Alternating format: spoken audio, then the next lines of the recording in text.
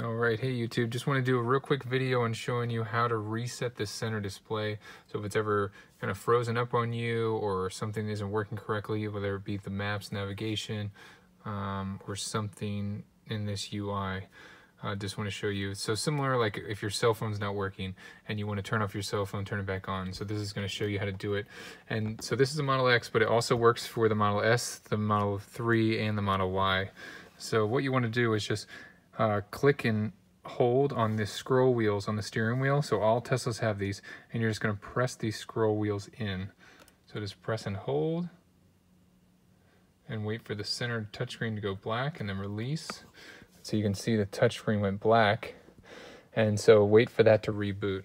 Now for the Model S and the Model X owners, you have another display behind the steering wheel, and how you reset that is the two top buttons, the voice command button and the next track button. We're just going to press and hold those down, and the screen is going to go black behind the steering wheel. So a different computer system is going to be reset doing this versus resetting the main display. And so as you can see, the main display is rebooting Tesla T. So we'll go ahead and release these now, since that screen behind the steering wheel went black. And then both these displays and computers will boot back up. So just a real simple, quick tip.